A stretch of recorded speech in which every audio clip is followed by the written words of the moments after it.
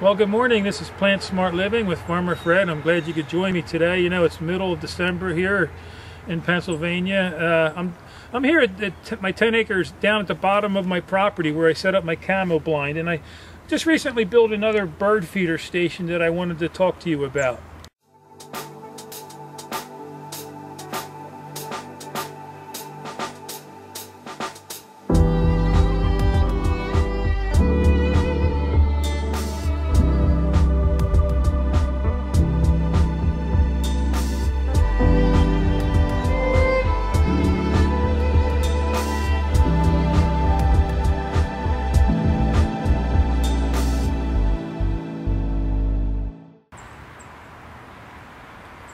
So anyhow, you may have seen my earlier video on my camera blind that I put down here along my creek. Well, up at the house I built I did a recent video on a bird feeder station that I created, a little natural habitat for the birds to come to, that I could take pictures with my new Canon 70D camera with. But you know, that feeder station's probably 20 feet away, 25 feet away, you know, and so you know, I'm not getting as close to the birds as I like to. So anyhow, what I did the other day is I put a little feeder on the tree over there. If you want to just take a quick look, you can see it on the tree there.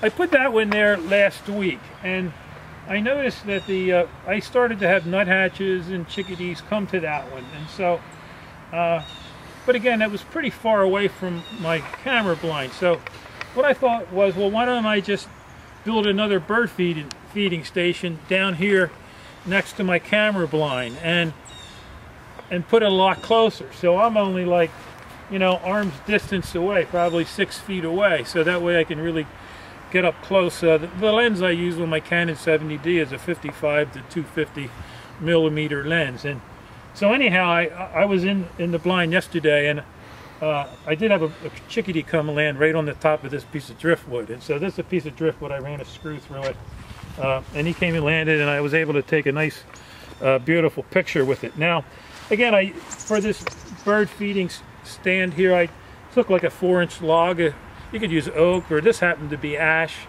from my woods, and I just dug a hole with my post hole digger, and you know, it's about 20 inches deep, and put a little bit of fast set concrete around it. And so I did that, and then I built this platform down in my shop. I have a woodworking shop that I've dabbled in woodworking my whole life, building different cabinets and stuff. But anyhow, this is like a 12-inch by 16-inch, just a platform.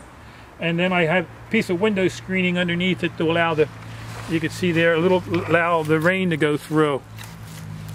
And I put some suet blocks here. I laid a couple on top with some corn and some black oil sunflower seeds. And I took this little piece of driftwood that I had, you know, my wife and I go canoeing up at Green Lane Park near us. You may have seen some of my pictures or slideshows on Green Lane. It's just a beautiful natural park up there.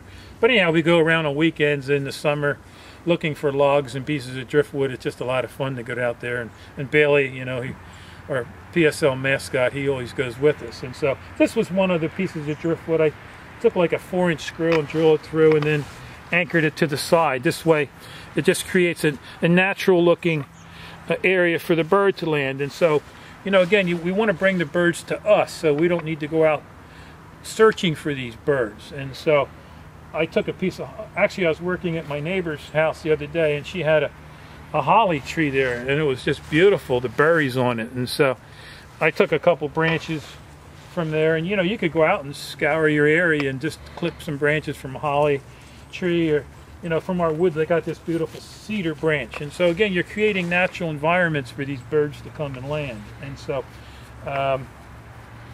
it's really been fun too with me sitting in the blind. It's kind of like now I have some company.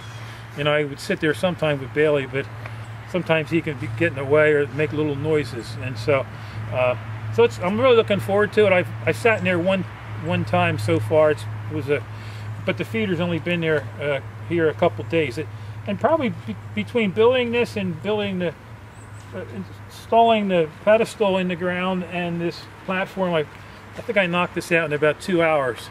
I was able to drive my truck down here through my property and park it here and have all my tools. And so it was a really fun project. I am looking forward to taking more pictures. And as we were coming down here this morning, I noticed from a distance that the birds really started to come here and congregate. And so, and I also did scatter some corn. You can see over here, I scattered some corn on the logs. It just so happens that above the blind here, I had that big tree, but it's been fun because there must be like 4 little, I call them teenage squirrels, but they're not real tiny, they're not big, they're just kind of teenagers, you know.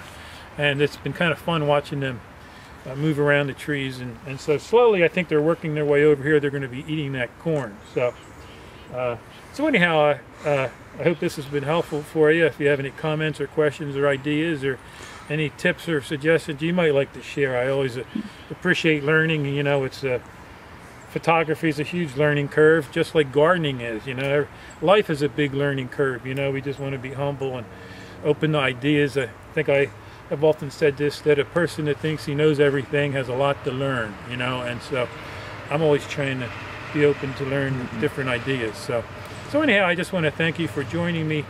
And if you'd like to subscribe to our channel, please do so you could also receive newer videos. So I just hope you have a wonderful day. Until next time, this is Plant Smart Living with Farmer Fred.